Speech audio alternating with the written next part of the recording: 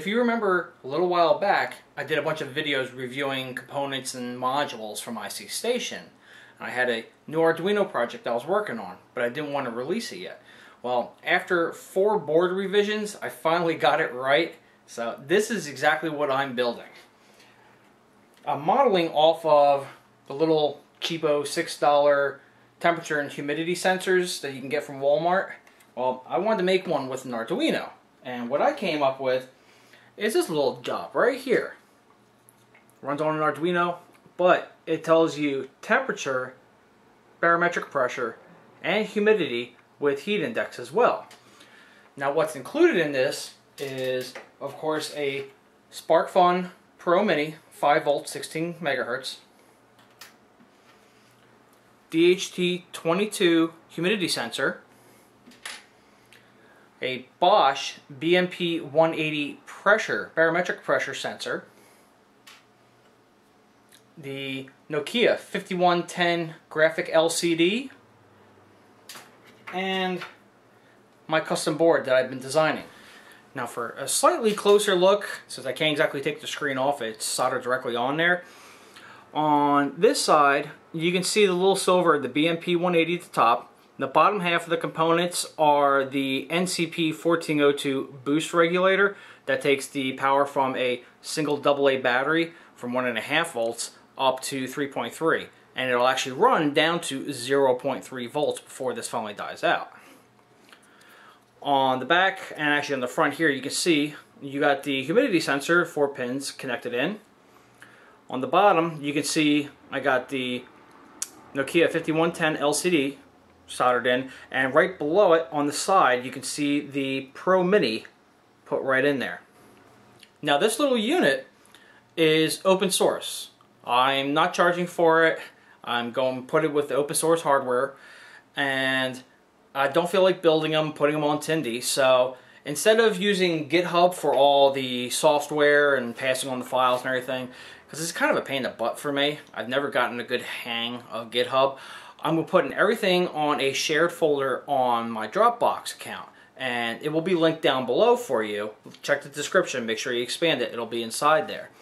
In there, you will find my raw KiCad folder. Remember, I use KiCad for my EDA. I don't use Eagle or Altium. I like the free version. So you're going to have that. You're going to have the schematic. You're going to have pre-made Gerber files if you want to send it to your own fab. You will have the stencil files, because for the surface mount components, especially the BMP 180, the pins are extremely small. It's probably best you get a stencil. I order from Osh Stencils. You can order wherever you want. Now as for battery life on this, ever since I started prototyping this about 4 or 5 months ago, it's been running, even on the prototype when I had it on the breadboard, on this 1AA battery. It's actually still at 1.35 volts, so I can theoretically guess it's going to run at least a minimum of 6 months, more likely a year, because with the Pro Mini in here, it's in a sleep mode for 8 seconds, then it pulls the 2 sensors, tries to get the information, redisplays it to the screen, and then goes back to sleep for 8 seconds. So 99.8% of the time that the Arduino has power to it, which is all the time, it's always in sleep mode. It's pulling 200 microamps, nothing. So it'll run off this AA battery for God knows how long. Now also, if you go on my Dropbox and you get the bill of materials, make sure, the way I have the code set up, unless someone else modifies the code, I have it running on a 5 volt 16 megahertz version of the Pro Mini. I do not have it running on an 8 megahertz 3.3 volt version. So technically I'm overclocking or undervolting this chip, but I've never had a problem with it, and I can never get the timing right, because I actually tried with a 3.3 volt Arduino at 8 megahertz, and I can never get the timing for everything to work correctly. So I stuck with the 16, tried it at 3.3, and it never had a problem. So just keep that in mind when you order from SparkFun. You order one of these boards or one of the eBay cheapo ones that you can get from overseas. 5 volt, 16 megahertz. When it comes to the DHT22 humidity sensor, they're not bad. They're only $2 or $3 each, but I get kind of iffy results out of some of them. Like I ordered 4 of them from a supplier, and 2 of them wouldn't read. It just gave me 2% humidity all the time. and 2 of them work perfectly. So there is a bit of a quality control issue with them.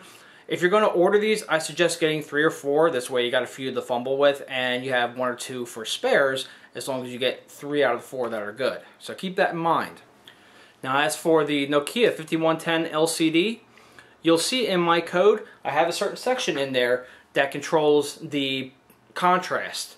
Now you can see in here, you can't see all the rest of the pixels. I have the contrast set perfectly, and this actually helps reduce the amount of power too. But when I was prototyping, such as when I plugged in this one, even though it's the exact same screen, the contrast was off ever so slightly, and you can start seeing all the pixels. So it was pulling more power, and you didn't get that crisp picture. So when you get your own screen, you might have to adjust the contrast, and it's not done on the circuit board, it's done in the software, and you will see it in the sketch file for Arduino. There's a little section in there for contrast. You raise the number up a few points, I think it's at like 57 or 65 or something right now. Raise it up a few points, that'll make it a little darker. Raise it down a few points if you're starting to see all the pixels, to lighten it up a little bit. Now for my final little blurb before I'm done this video. I am not an Arduino expert. I'm still learning Arduino. I'm still learning how to do the code, and I'm very much still a novice. Most of this code, actually probably about 98% of it, was all bashed together from different little portions of code that I used. So if you're going to leave a comment down below asking me a coding question, chances are I'm probably going to ignore you because I can't answer the question. Now if it comes to the general hardware, I can give you a hand. Go ahead and leave a comment below. And also make sure that you have prior experience. If you're going to order this board and build one yourself, make sure you have prior experience in surface mount soldering, and you have to have a reflow oven. There are no pins on the BMP 180 that you can use a soldering iron, a really fine tip, to get to. They're all underneath the chip, so you have to do it with a reflow oven or a hot plate, whichever way you want to do it. So keep that in mind.